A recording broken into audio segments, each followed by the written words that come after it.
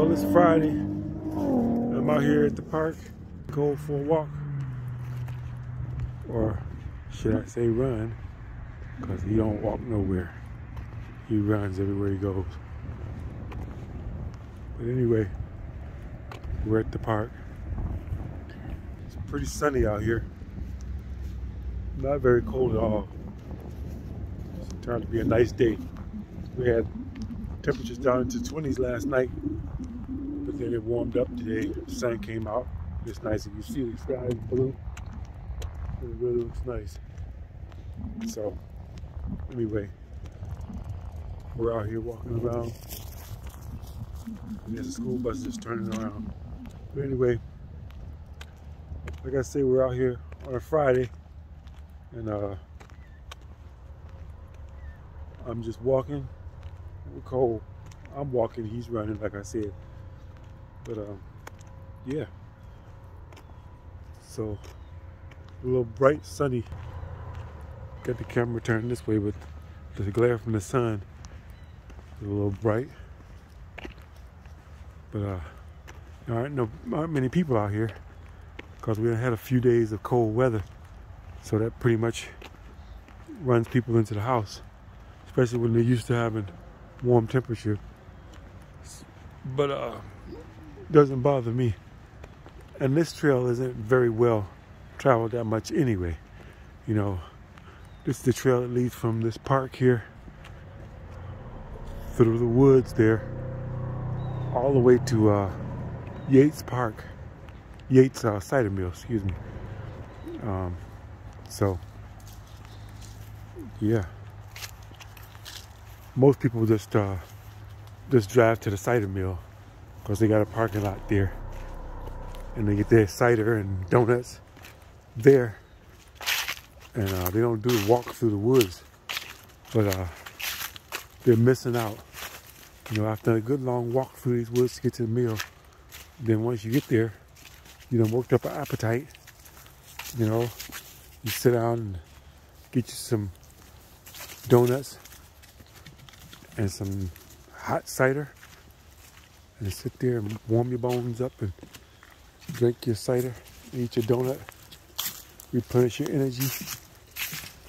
Then when you're done, you can take back off and come back through the woods, try to burn off some of that fat you done gained. But people don't do that. I don't know what that is, that noise. But we got a lot of leaf falling down in here, and temperatures are a little crisp, but it's nice. There he goes. There he goes. The leaves are changing. Really getting a lot of color going on. That's how they do just before they fall.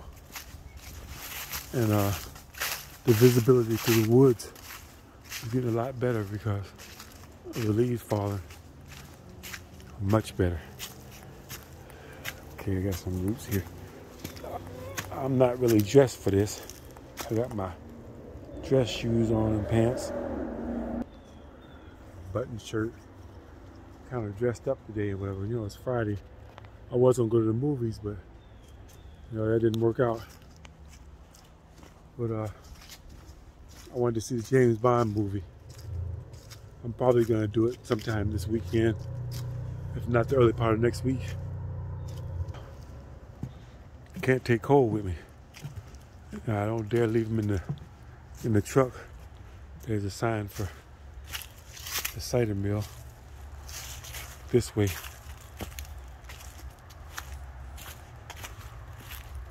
But yeah, it's been a long time since I've seen a movie at the theater because the pandemic. I really could go for some popcorn. That would be nice. I've got to find out what that noise is. What do you think that is, Cole? I know you hear, oh, there's some mud right there. Like I said, I don't have on the right kind of shoes for this. But so nice out here, I had to come out. And there's a dry spot there, so I was able to go around it. There's a little puddle there on top of the hill.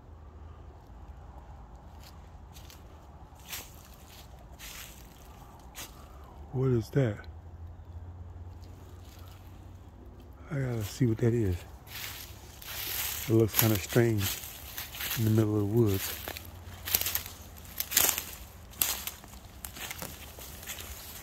It looks like ice, but it's not cold enough for there to be any ice.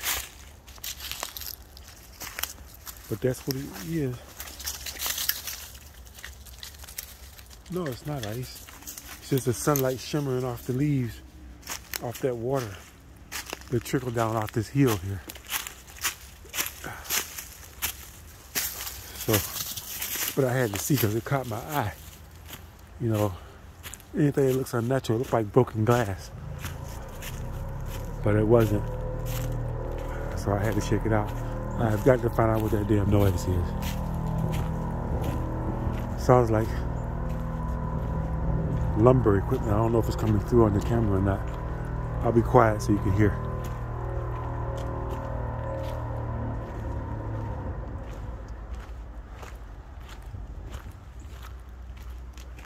Now, since I got quiet and listened for a minute instead of talking, it sounds like a stump grinder.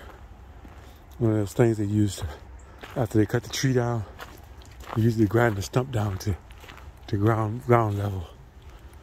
You know, so they could either plant grass over it, or it's not in the way for nobody tripping over it or driving over it or nothing.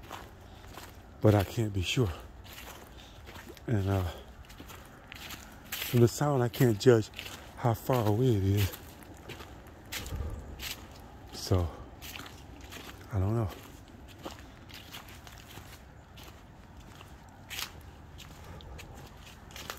Man, it's nice today. This wouldn't be a bad day to go to the shooting range. But it's a little late now. By the time I go all the way home and get my guns and ammo and the clay launcher, it'll be dark. I know it's probably around 4, maybe 4:30 in the afternoon now. That sun, once it starts going down, it just drops and it gets dark real quick. So, anyway, I've been hearing a lot of stuff about this winter, about it being really bad, and I don't know. I'm pretty well prepared, but even still, I plan on going south for the winter anyway. I'm still working hard to try to catch my bills up so that I'm a few months ahead before I go. And then, and plus I'll be able to get my feel of winter, you know, and plus, you know, it'll be tax time, so I want to take care of that before I go, and then you know, and then go, and that way sometime while I'm gone, my tax return money will come on my account, and that'll be a nice little shot in the arm once I get down. You know, it saved me last year big time, but we'll see what happens. The one thing I don't want to happen is to take off and go south for the winter and be down there nice and cozy and safe, and things get really bad like they're talking about it getting, and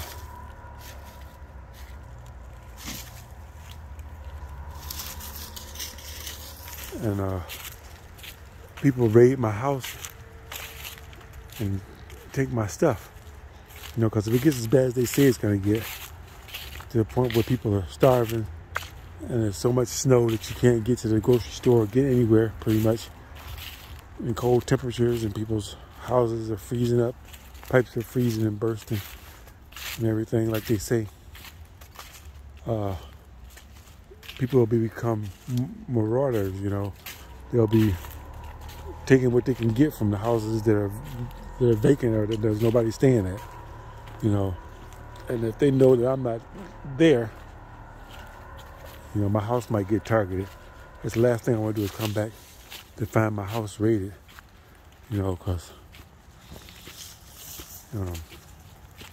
I got a lot of supplies there, more supplies than I could take with me. But if I stay, I'll be in the house. My supplies, I'm very confident that I can make it through the winter. Pretty much anything the winter can dish out, you know. But if it gets as bad, like I say, it gets as bad as they say it's going to get, people may be coming to my door looking for help, you know. And I'm not a cold-hearted bastard. I'll help what I can, you know. But I can't take care of everybody. And I'm going to be very frugal with what I do so they don't keep coming back to me, you know. If there's some kind of government assistance or whatever, then I'll take advantage of that along with everybody else. But we'll see. It's still up in the air. I don't know what's going to happen. I'm just going to play it by ear. Now, I have noticed the gas prices are going up big time.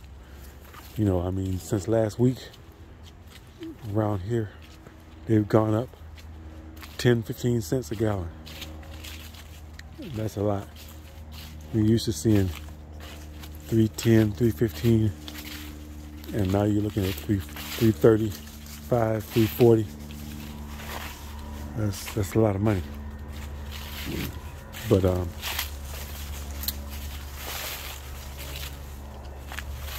I'm thinking that the prices are going to go down for the holidays. Usually on the holidays, it seems like the powers that be lower the gas prices with hopes that you'll travel. They want you to travel, so they'll lower the gas prices, so you'll be like, prices aren't too bad. We can travel. We can go down and see grandma. And people will do it. And then once the holiday is over, then they raise the prices back up again. And then it's back to normal. And they raise the prices back to where they were before and more. I'm kind of hoping to catch the gas prices on the downswing when they bring them down. And then maybe fill up a 50-gallon drum with gas. 50 gallons of gas is enough to be able to hold out with a generator. You know, it'll power my generator and it'll power my truck. You know, if I have to, I used to say bug out, you know, but it gets to a point where if you bug in for too long, you ain't getting out. You might as well hunker down and see what you can do where you are. Shelter in place.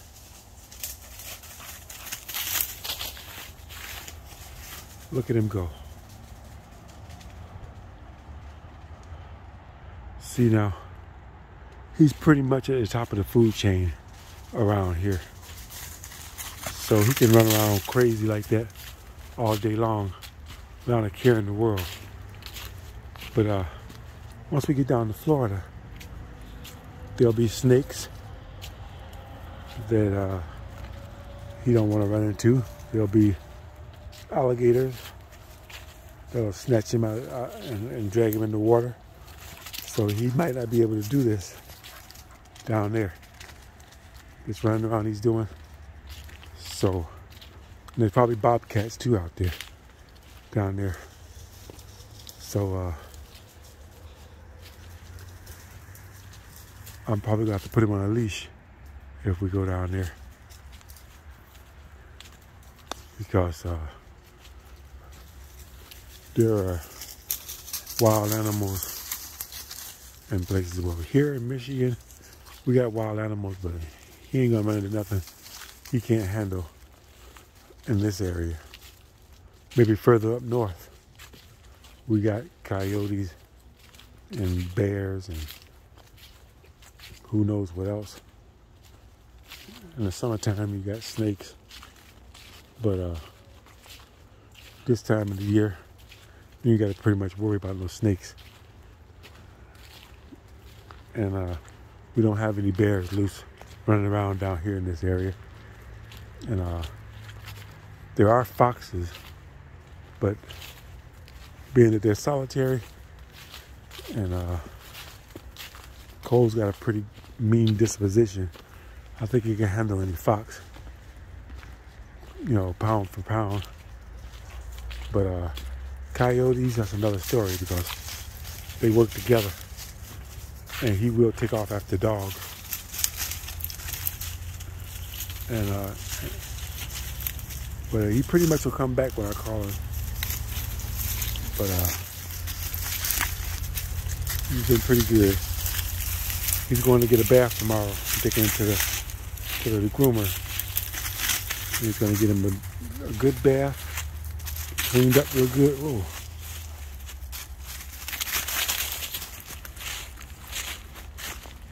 Acts like he's got the scent or something. What's going on, buddy? What's going on, Coley? But anyway, I'm going to play the winter by ear. Like I say, I kind of would like to go up north, you know, within the next couple of weeks, you know, just like a weekend thing, except I won't do it on the weekend. I'll do it during the week. If I do it, it'll be like, maybe I'll take off work. Last day I'll work that Friday, and I'll come back the following Monday, you know, so I'll have like 8 days.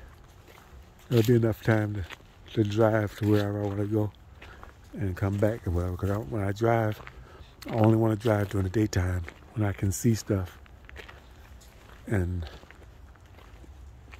I want to stop and camp along the way. The following day, you know, I'll drive all day, one day until night, and get to my destination, and then stay there that night, and all day the following day, and then maybe the next day, or maybe the day after, if it's a really good spot, maybe I'll take 2 days and stay at 2 days, and then come back, and then go to a different spot and stay, you know. But we'll see. I don't have any destination planned. I just want to go up north, you know. Maybe get some pictures and drone shots of some trees and stuff, you know, the colors, the fall colors. You know, not that they're not bad down here, but with all the forest they got up there, that would be spectacular. But we'll see what happens. We will see what happens. Anyway, I think I'm gonna go to. No, I'm not gonna go to the mall. I was thinking about going to the mall and stopping at the food court and getting some Chinese food. I got some the other day and it was delicious. But I got food at home. Maybe I'll stop at Kentucky Fried Chicken.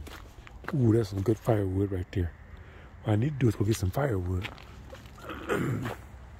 Yes, I do. That's all firewood right there. Good wood there for a campfire.